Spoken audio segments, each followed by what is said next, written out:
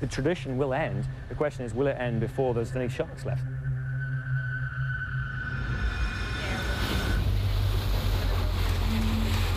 This place is not what it seems. At a glance, it's placid, beautiful even. Well, you see the blood coming out? Look closer, and there's a battle raging. It takes 30 hours by boat to get from Costa Rica to Cocos Island, a small rectangular rock, part of Costa Rican territory that rises out of the eastern Pacific. There are sharks there, lots of them. Scientists think more than any other place on Earth, in fact. That makes Cocos ground zero in the fight to save a species.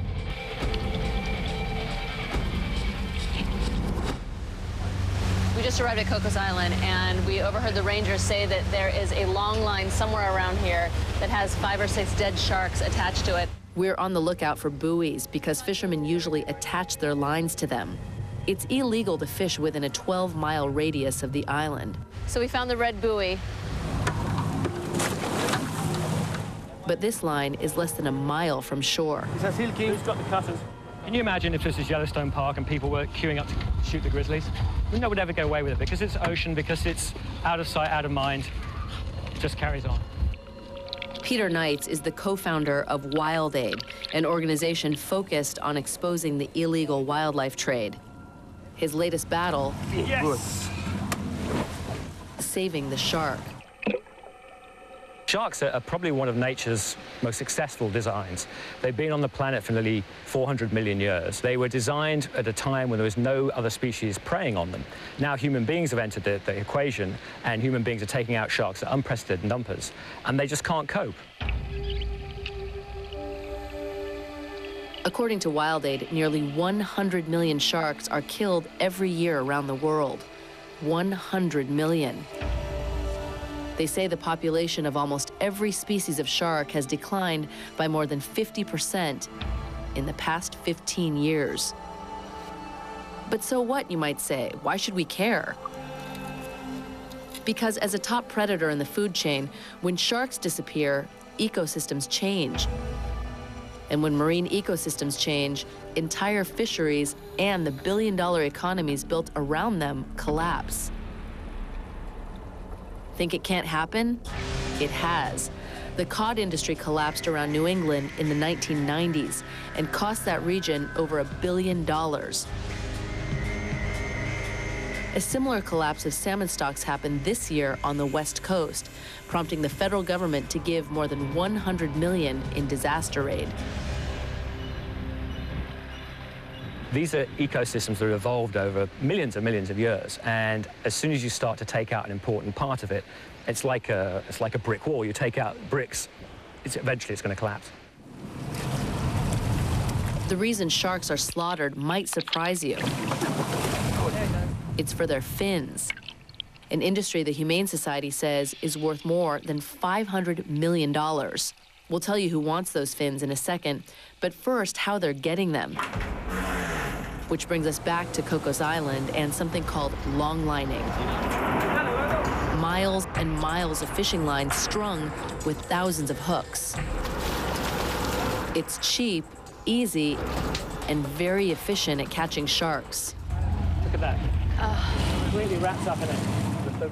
On this one line, there are 10 sharks. 2 of them Knights is able to save, but it's too late for the other 8. You want to get really depressed? We're just going to check if it's pregnant. Well, there's a little baby there, you see. Including a female about to give birth to 7 baby sharks called pups.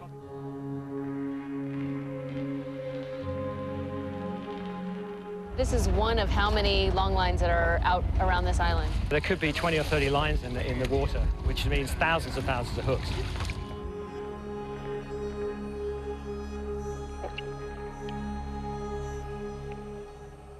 We've seen a whole new line of buoys down here, so... Long lining for sharks is actually legal in international waters. That's it there, got it? That's a shark boat. But even where it's illegal, like here, it's difficult to police. The week we spent around Cocos, we saw only 1 government patrol boat, and locals say it only shows up a few times a year.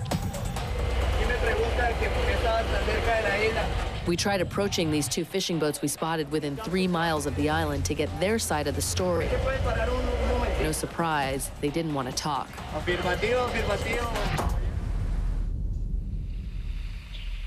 Catching sharks can be extremely lucrative.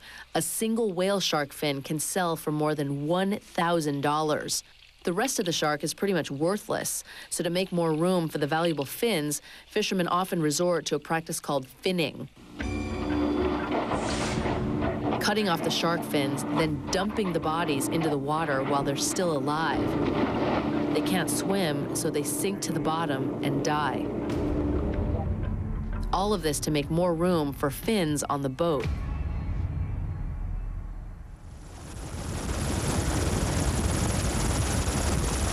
So where are all these fins going?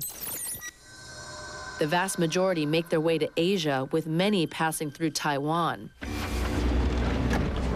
So that's where we head next, to the port of Kaohsiung, reputed to be one of the world's main hubs for fins. Looks like they've got fins and bodies over here.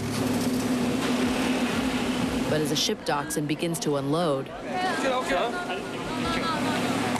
it's clear shark finning isn't something they're interested in discussing. Don't touch the camera, buddy. Just need to get some more pictures of this and then I'll leave. 2 more minutes and I'll